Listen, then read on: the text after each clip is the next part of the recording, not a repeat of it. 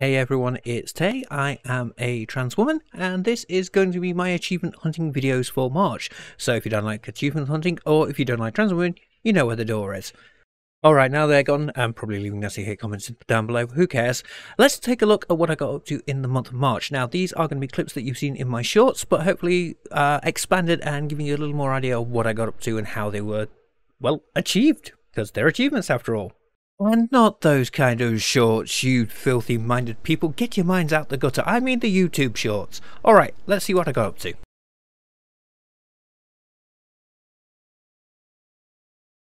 Okay, first up was Super Mario Brothers and shrooms, and this was really simple. Get a magic mushroom. Ken wanted to do Mario Brothers to begin with, so yeah, why not? Now this is one I'm sure everyone's done, and I'm glad to see it was an achievement, and it's basically what are you doing up there? And it's getting to the warp zones here in World 1 2, so yeah, classic, absolute classic, you know it had to be in there. Okay, so this one is for Fastest Plumber Alive, which is for completing World 1 with 360 seconds left on the clock. Now, I am not the best at Mario. I am old, my reflexes aren't as good as they used to be, and I don't think I was that good at the game to begin with when I was little. So, as you can see, I'm already past the time where the achievement's there, and this is where you have to get clever and learn to exploit the game a little bit. As you can see, I died, and that resets the time. Unfortunately, I kind of got up and I died again. So we'll try again, and this is where you learn to exploit some of the game mechanics in getting some of these achievements. And again, this is why I say I do like some of the retro achievements where they've actually been really well thought out. Now, I don't know if you can do this in 360 seconds, but I know I got it this way and it worked for me. By hook or by crook, we get those achievements.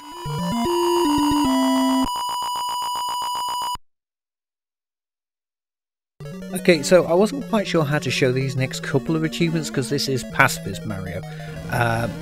The idea here is that you have to get through the entire world without killing an enemy and without picking up the fire flower. So you can get the mushroom but not the fire flower. So perhaps not the best way of presenting it, and Master Plumber is for getting through the world without dying. So that's always something to look out for. Again, got to give credit to the people that put together the retro achievements for this, for putting in goals, achievable goals. You know, there's a Pacifist Mario for every world, there's a Master Plumber for every world, and that just encourages you to keep trying and get better at each level and just pushing yourself that little bit more just to be that bit better, to try and get through a world without dying, to try things like the Pacifist run where you don't kill anything. Obviously you have to take out Bowser because, you know, he's the end boss, or as we'll find out in a bit, it's not always Bowser. So yeah, I was really pleasantly surprised by quite a lot of the retro achievements for Super Mario Bros., although I will say they are a slog. This is the thing with the retro achievement community, that sometimes things I think should be moved off into a subsection for like a master level. Like there's ones for collecting like every coin and not dying. I don't think those need to be in the main game, they should be more of a subset. Whereas there's stuff like Pacifist Run, or, you know, not picking up a coin runs, which we'll see in a bit. Yeah, include those in the main games, but some of the more master style ones should probably be kept to a subsection, but that's a personal opinion, you might feel differently. Yeah, I need to find a better way of presenting these pacifist runs because they're not the easiest things to show, but man, I just like the castle designs towards the end boss because they just get so complicated and you have to think so quickly on your feet to get them done without dying. Although, you know, if you've got the mushroom, you know, Big Mario, you can tank at least one hit and just get through it. And use the iframes to basically run past Bowser, so hey. Right, this one is for climbing a beanstalk. Nice and simple. There's two achievements tied here. First is Sky High, and the next one we'll see is something called Boogie Beans. So, Boogie Beans is basically, because this music is so funky, it's great music really for an 8-bit system. You do a little dance at the top of the beanstalk to get an achievement. Fun, I like it, just something that you wouldn't think of doing, but yeah, it's a nice little inclusion past, you know, sort of the progressive achievements.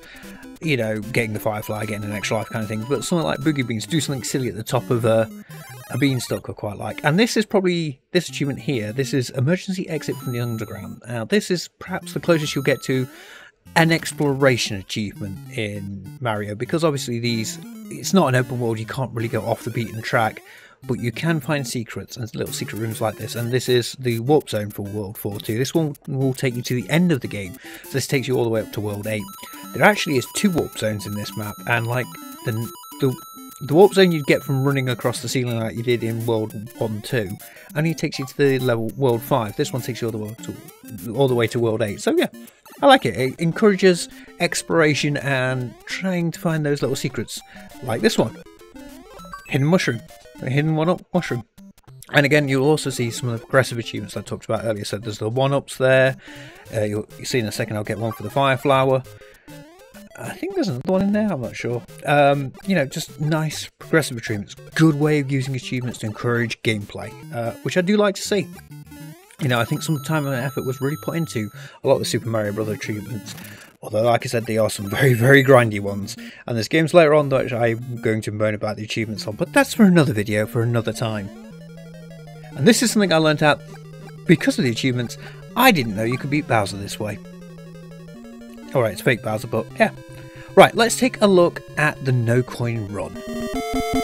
Okay, and on to our final Super Mario Bros. Achievement for this video at least, and that is Poor Plumber. And this is the one I was talking about earlier that I do a little bit of explaining. This is basically you have to beat all of World 1 without picking up any coins. Now that sounds fairly simple because most coins are either in the question boxes or hidden in some of the secret brick squares, and some are just hanging out. So it sounds simple enough, and to be fair, for the first few levels, 1-1, 1-2, up to 1-3 wasn't too difficult, but there's a certain section in 1-3, and I'll talk about it when we get there, where it took a couple of goes because, quite frankly, there was a jump that made you land on a coin, so you instantly failed that particular achievement. So it took a few goes to get it right, but I eventually get there. So 1-1, 1-2, pretty simple, just get through them.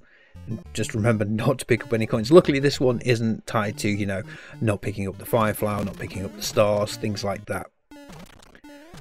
But again, it goes against your nature because you've got to think, how do I not pick up coins? Simple one with 1-2 is get on top of the map and run to the end. Again, we can't use the warp zone, so we've got to come back down. And obviously it gives you a good section here to get back down to get to the end of the level. So you can avoid, like, well, 1-2 is easy, but it's this one little section in 1-3 that is really hard. So as you steadily make your way through, this one's where it becomes about controlling your jumps. And no, it's not those two there. That's a fairly simple and obvious one, is to just go for the long jump. Surprised I didn't go and try and pick up the mushroom on this run, but oh well. So far you can tell that it's not hugely hard.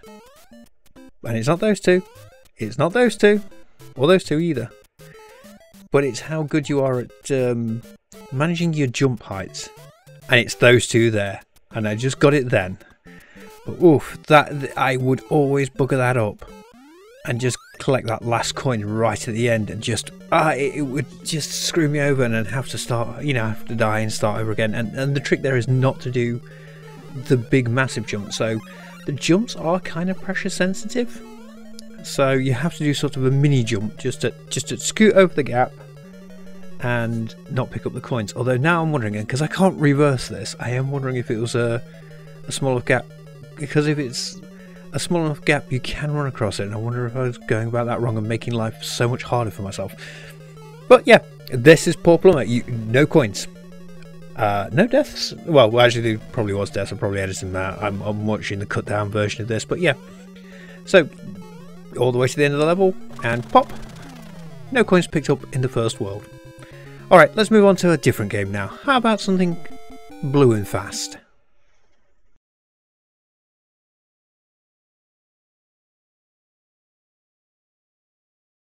And of course, once you've done a Mario, you kind of have to do Sonic, because them's the rules, innit? Well, must be for me because I'm of a certain age and, well, yeah, I'm old. So I figured I'd do Sonic, but I didn't want to do Sonic on the Mega Drive Genesis. I wanted to do the Master System. I have an affinity for the Master System. My first two consoles were the NES and the Master System. So I thought, just to be a bit different, we'd take Sonic from the Master System point of view and see how well it holds up. And actually, Sonic and Mario still really hold up very fantastically well, to be honest with you. And Sonic here is great. So the achievement here is Taste Like Neon, which you get for completing a special stage. So special stages, unlike in the main game where I think it is you collect 50 rings and hit the checkpoint and jump through the magic stars, here you get them as a reward at the end of the level when you spin the little signpost, as you saw at the beginning. And you'll see here, I'm not very lucky because it's going to be Dr. Robotnik, so no bonuses for me here. But yeah, great fun, and I love retro achievements because sometimes they're really well balanced and really well thought out, so they come out great like this. Now my next Sonic achievement is pretty easy because this is basically to get an extra life via one of the signpost spins, and it's a little RNG, but there you go. Simple as. Doesn't get much easier than that, does it? Right, now the next two achievements are a little bit tougher because these are going to be boss fights. And can I just say, even though this is not the Mega Drive with all the great sounds that the Mega Drive had, or the Genesis depending on where you're from, the 8-bit rendition of the Sonic theme is absolutely fantastic, and yeah, it's still catchy. All the music in this is really good. In fact, they even play it up in one of the achievements. The next one, not this one. But this one is Welcome to the South Islands. This is for defeating the first boss, and I always like the first bosses in Sonic games because they are pretty simple. The only way you tend to die with the first bosses in Sonic games is when you get greedy, you know, trying to go for that one more hit. Just that one more hit to try and finish the boss off just that little bit quicker. That's usually when you get cocky, and as Han Solo says, don't get cocky, kid, because yeah, that's usually when you die. But here, nice and simple, 3 to 4 hits there. I think it's 3 hits before, done, I move on.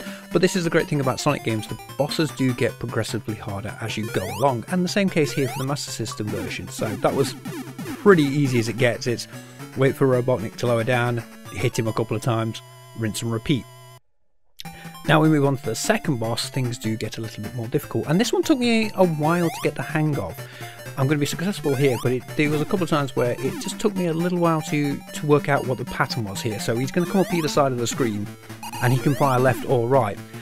And what it took, and how I ended up working it out was that you have to sort of stay on one side of the screen for a little while, and then jump back over. I think I was counted like 3 under my breath, so that he'll fire off in that direction, but you've already moved on to the other side and able to either hit him and then land safely where he's not going to fire, or, you know, just along those lines. So again, there's a lot of trial and error with Sonic bosses, and like I said, they do get progressively harder. And well, this one took a little while to crack. I was pretty proud of myself for getting it done, because I think we have a tendency to forget that the games were not unforgiving, but they did require you to do more trial and error to work out how things were done.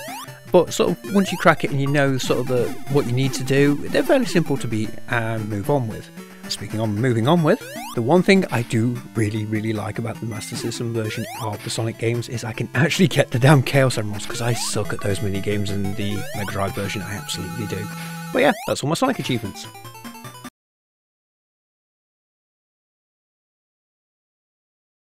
Oh, Final Fight, how I have such a soft spot for this franchise and this game. Now this is the Game Boy Advance version. I didn't know about this version until I started getting into the retro achievement scene, and finding out that there was a Game Boy Advance version. I thought, oh, I'm going to play that instead of the SNES version, or the one that they released on Steam a while back. It's really good. It's a really good port, and it's got some nice features in it here. Damned or Thrasher is basically a play on the fact that they renamed some of the characters and swapped out 2 of the characters, so you won't see Roxy and Poison. It gets swapped over to 2 male characters for stupid reasons, as often there is. So beating the boss, this one is getting an extra life, and you will see in a minute, because it takes me a little while to crack this, because yeah, I managed to progress in the game to get towards the score and then died twice, so I had to use a continue to get back here to get the score. But yeah, absolutely friggin' love this. The extra characters that they introduced are Cody and Guy, but it's Alpha Cody and Alpha Guy. So if you don't know, Final Fight and Street Fighter are quite well linked together. Now I'll get into that in a video I'm going to do in the future, but needless to say, the fact that you can have normal Cody and normal Guy and Alpha Cody and Alpha Guy is really cool. And now for the final few here is just me playing the game on hard and succeeding in beating the boss and a few other sections. So Retro Achievements it does a good job of splitting between like normal gameplay and hard gameplay. One of the harder achievements on here, or the one I think is going to be pretty tough to get, is basically finishing the game without using any continues, because oof, that's a pretty tricky one.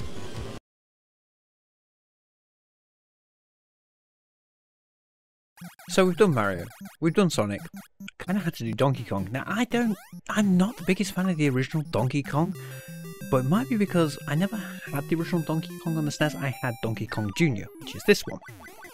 And I really love this one. I find the puzzles are a lot more satisfying. I think I get my head around them a lot easier than I do Donkey Kong. I couldn't really place it. What you're seeing here is the achievements for basically collecting all the fruit and completing the levels for each individual screens. There's 4 screens, this is 2, and we get really funky here with screen 3. Everything's sort of kind of jungly, sort of makes sense for Donkey Kong, but well, Donkey Kong Jr. should I say. Yeah, this one gets all, I don't know, Tron-like, for want of a better way of putting it. Still, a lot of fun. And final level here, and Mario, he's going to take a tumble. He's going to need an extra life after this. Yep, screen 4 cleared. Again, back to Retro Achievements, sometimes they do get it really right. You know, they make the achievements really simple and easy to understand how to do. Some of them get a little tougher. Now here we're clearing loop 2, and you get to see what you actually have to do to defeat the final, I can't even say final boss, but the final screen. And it's basically you have to push the keys up into the locks while avoiding the birds. And you know what, I have still got no clue what on earth those things are. Are they sentient traps? Are they spiders? Are they rats? I have no clue what on earth they are. Well, I seem to be really risking it on this run. It's been a while since I actually played this, so going back and looking at the footage, I'm like, what on earth was I thinking on some of these things? Because, woof, that was really close. But then again, that's sometimes how you have to cut it with these. Oh, Fast Ape. Now, these are certain achievements that, while not particularly tough, did have me pulling my hair out. So the idea was that you have to basically finish the level with a set amount of bonus time. You can see up there on the top right where it's ticking down. I think it's 41 for this one. So you have to sort of get there before the time runs out, and it can be tough. It was screen 2, I think, is the one that drove me nuts. That was the one I took forever to get. Now this one is really simple, and it's basically to jump over 10 enemies in this level. So the easiest way to do it is find one that you can sort of park yourself on, you know, a level you can park yourself on, and just repeatedly jump over the red enemies that circle around and the blue enemies that come down from time to time that Mario sends at you by flicking a lever. Yeah, the more I look at this level makes no damn sense whatsoever. How does it make sense? And of course, Donkey Kong Jr. is not Diddy Kong. He is an entirely separate and different character. Yeah, I had to look that up because I was confused. You have to go down Donkey Kong lore routes. There was something I didn't think I'd have to do. But there, I am Jumpman. Jumped over 10 enemies.